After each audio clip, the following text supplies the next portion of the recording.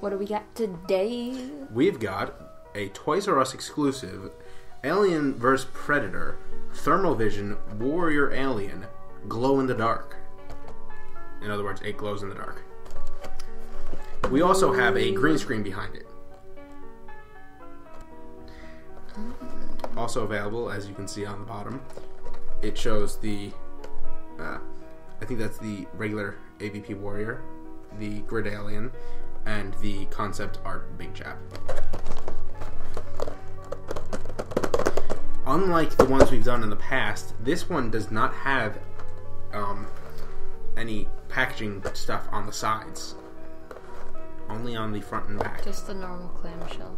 Yeah, which is interesting. Because in the past we've had the little pictures on the sides. Alright, ready? Open. Editing magic. Give me this. Ooh. I didn't even notice that. That's very nice looking. We do keep all of these that Yeah. go to the back. Since we don't keep the packaging itself. I wish we had the money that we could have like our open ones and our ones that were still in the packaging. Yeah. Oh, he's doing a real blend in. Oh my god. At least we got Christmas colors, red on the bottom, green on the top.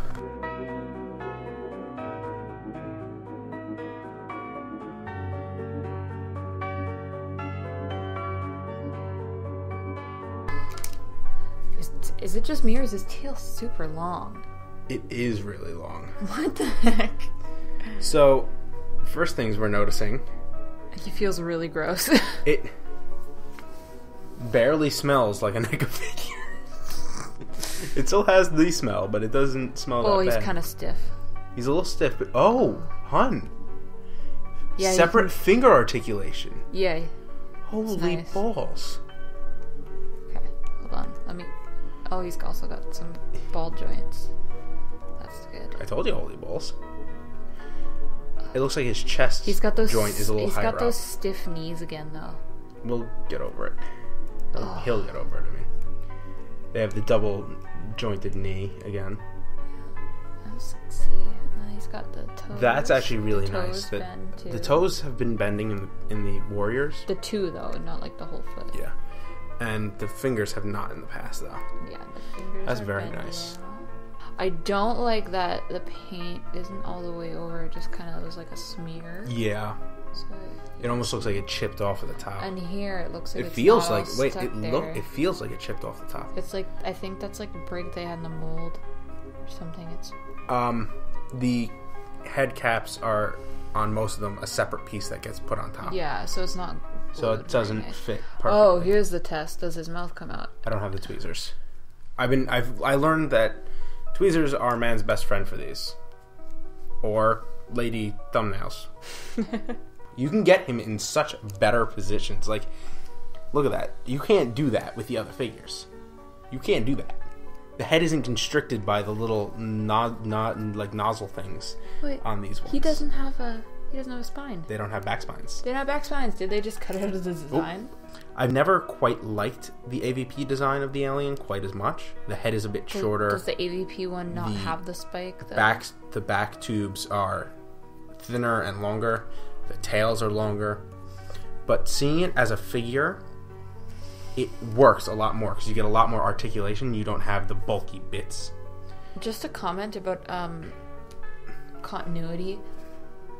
Why is it that these aliens from AvP look more like Big Chap, but the ones from Aliens look more Well, spiny? From a filming perspective, it's because they decided to alter the design because they were originally an alien supposed to all look like Big Chap, but after they started casting the resin heads, they started cracking and they realized this ain't gonna look good on camera.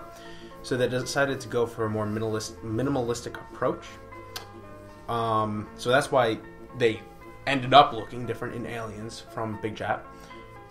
The explanation that I understand it to be, lore-wise, is as they grow older, like Big Chap, if he had grown older and had more time, he would have developed into the spiny-headed warrior. Thank you for the lesson.